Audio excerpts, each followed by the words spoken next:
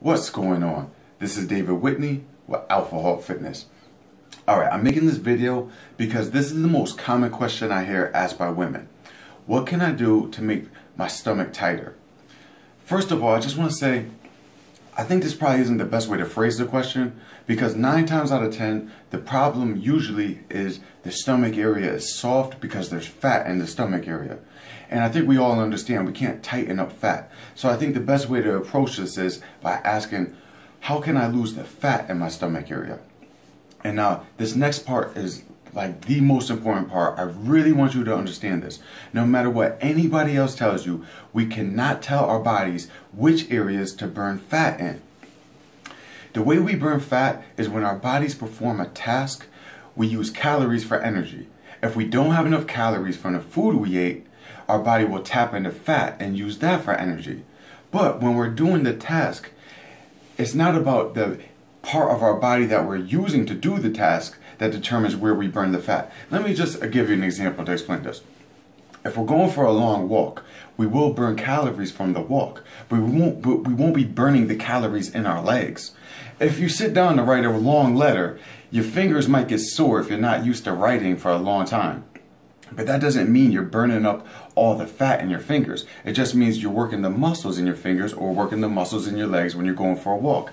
It's the same thing with our stomachs. You could do sit-ups until you're sweating and blue in the face, but your body's not going to tap into the fat that's in your stomach just because you're working your stomach muscles.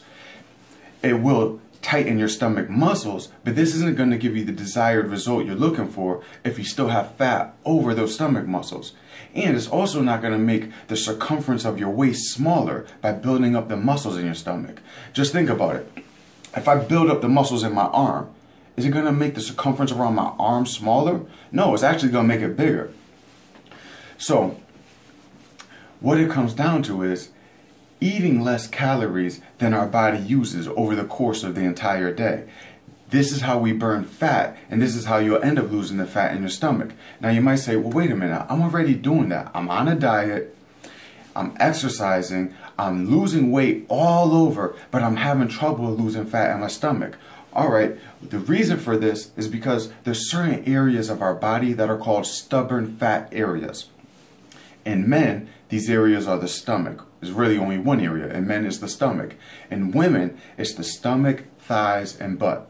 The reason for this is because these areas actually have more alpha-2 receptors than beta-2 receptors. To make this simple, alpha-2 receptors signal our bodies to store fat, to hold on to the fat. The beta-2 receptors signal our body to release the fat to be used for energy. So if these areas have more alpha-2 receptors, that means it's a lot easier to store fat in these areas than it is to burn fat from these areas.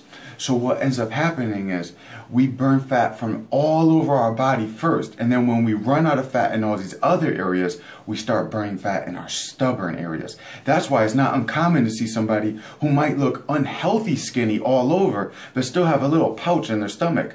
And that's why I really recommend weight training, lifting weights. This will keep your body toned and looking healthy and nice and firm while you're burning off all the fat throughout your whole body and working your way into those stubborn fat areas. Another great thing about weight training is when we do cardio, we burn more calories than we do with weight training.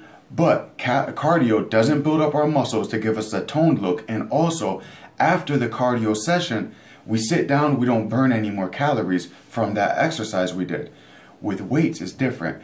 Like I said, we tone our body and give ourselves the healthy look that we desire, and also after the weightlifting session, we continue to burn calories. Because when we're lifting weights, we're building up we're working our muscles, and then we build those muscles after the session for up to 48 hours. Now, building muscle requires calories. So for the entire time that your body is building the muscle that it worked during that weight training session, it's still burning calories. This is called the EPOC effect, and it's about calories burned after the exercise. Cardio doesn't do this, weight training does. So what I recommend is doing weights every other day and then cardio in between on the off days. This allows us to build up that toned physique and to continue burning calories all the way into the next weight training session. And on our off days, we burn up a big chunk of calories during our cardio session. I recommend doing an hour of brisk walking or riding an exercise bike. I really like the recumbent bikes, the ones with the backs on them, so you can sit back and relax while you're pedaling. This allows us to relax and still burn a lot of calories. Okay, so now, what can we do what does it all come down to about tightening up our stomach? What's the solution to the problem we have? Like I said, it's all about using more calories over the course of the entire day than our bodies consume. We can do this two ways. One, by increasing our activity levels, by doing things like cardio and weight training and just getting out and doing more stuff. Excuse me. And also, we can do this by reducing our calorie intake. We do this by figuring out how many calories we're eating and then eating less.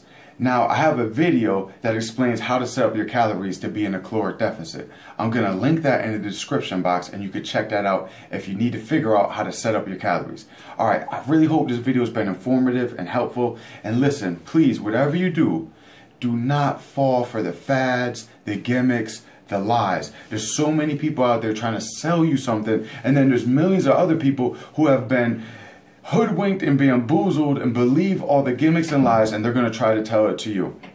Listen, there's no magic foods that are going to make you lose weight. There's no magic cleanses. You know what the best cleanse is? Drinking a healthy amount of water and letting your liver do the job it was designed to do. That's what our livers do. If we drink a healthy amount of water, it'll help our livers flush out the toxins in our bodies. Our bodies were made very well. God knew what he was doing when he designed us. You don't need to do some crazy cleanse. All you need to do is set your calories to be in a caloric deficit. Do enough weight training so that when you're losing weight throughout your body, it doesn't start looking unhealthy. You stay toned. And then if you see you're losing weight, just be patient. The stubborn fat areas are going to be the last to go. All right, ladies. Until next time, and like I said, I'll link that other video about setting your calories in the description box. Take care.